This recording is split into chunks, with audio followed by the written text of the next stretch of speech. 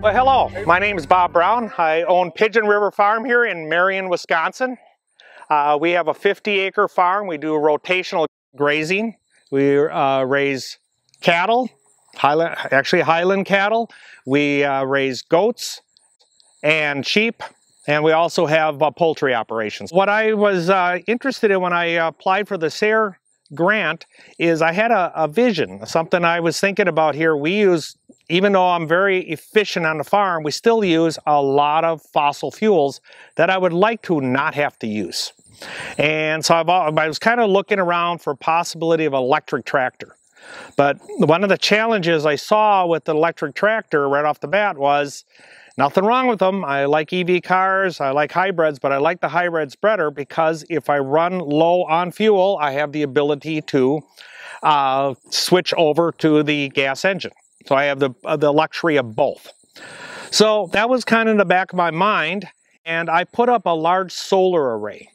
And that was the other thing. And I says, okay, I got this big solar array and it's running the well pump, it's running the lights in the shop, it runs a lot of things, but it doesn't make any difference whatsoever on the fuel tank.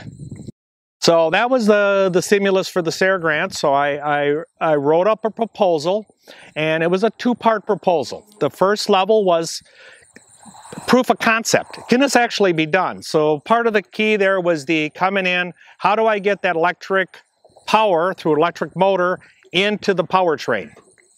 Well, on these older style tractors that had belt pulleys on them, it became a viable option.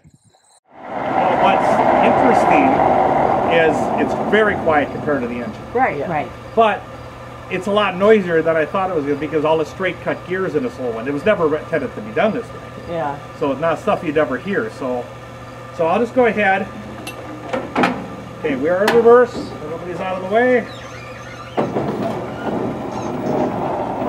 So we'll head out. Landon, you want to get the gate for me?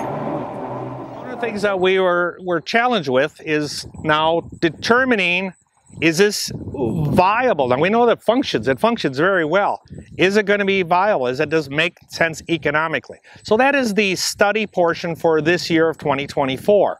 What I'm doing is I'm doing a task like trimming fence lines, one of the things that we commonly do, raking hay with a utility style tractor. That's the class these have fallen into. And what we're doing is going out and I'm doing half the task, say raking hay. So I'll rake 5 acres of hay using the electric drive, and then I switch it over, I shut that off, and I'll do the next 5 acres off of the gasoline engine, and then I measure how much electricity we used and how much gasoline was used. And that's going to give me a detail over time of the overall viability economically and even from a carbon sequestering standpoint.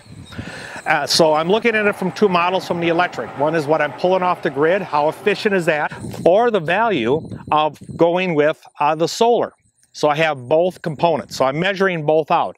And as I said, again, the whole thing is against the gasoline that's consumed.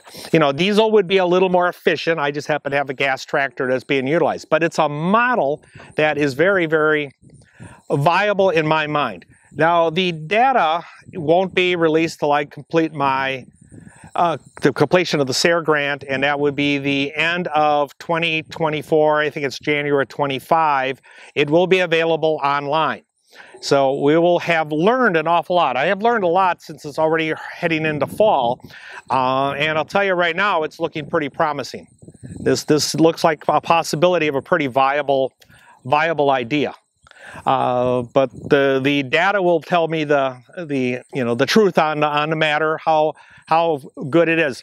The couple little technical details that I have learned is we don't have the system turned all the way up. I keep it actually in more of the fuel economy mode. That would be for a layperson the lower horsepower.